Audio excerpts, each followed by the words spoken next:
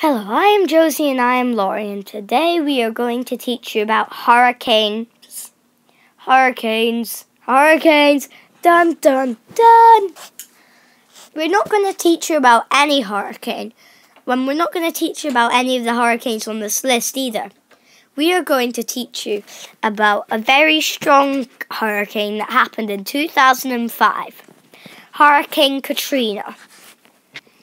Hurricane Katrina was the 11th named storm and the 5th hurricane of the 2005 Atlantic season. In 2005, obviously, it was a very costly disaster, and it was also one of the 5 most deadliest hurricanes which had ever happened in the USA. Hurricane Katrina was very strong, as the hurricane scale goes from 1 to 5, 1 being minimal damage and 5 being catastrophic damage. Hurricane Katrina was 5, catastrophic damage, which meant sustained winds of over 155 miles per hour were felt. The total fatalities for Katrina were 1,833 deaths. That's a lot of deaths. Now, this is what a hurricane may look like. In the center, you can see the eye of the storm, which is the cat mist. And here we are going to show you why. Imagine that I'm a massive water bottle. Watch how it spins. In the center, which are my feet, they're spinning the least. So, my head is spinning the most, so far that it sometimes goes off the page. But my feet spin very slowly at all, so they hardly spin at all. So it means that there will be less spinning in the center, which leaves a relatively calm center.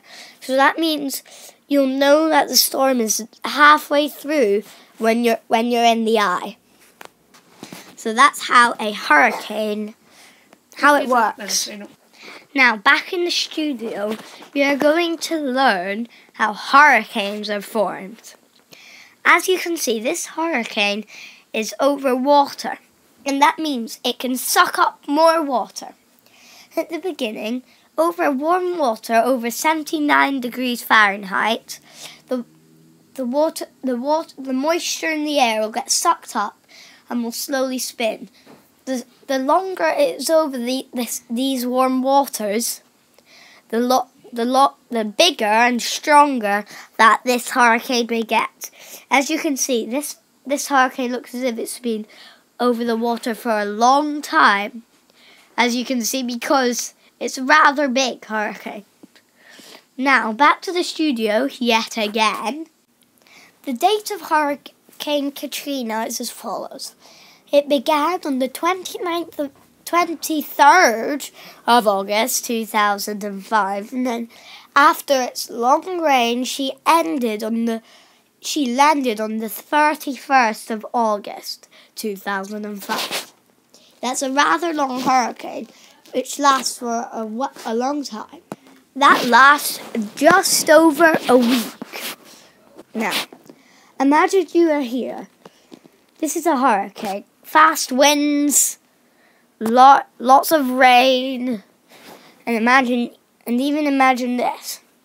Flooding everywhere. You may be washed a bit away by the floods. I'm being washed away. Or you could be stuck in a building, which is when it's really strong.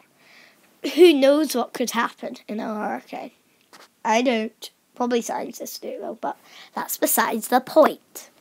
Now, if you are here and it was raining, imagine you were outside in the hurricane. You might get blown off your feet, like this. If you were outside in a hurricane like Katrina, you probably would have got blown away because it was so strong. So, there you have it.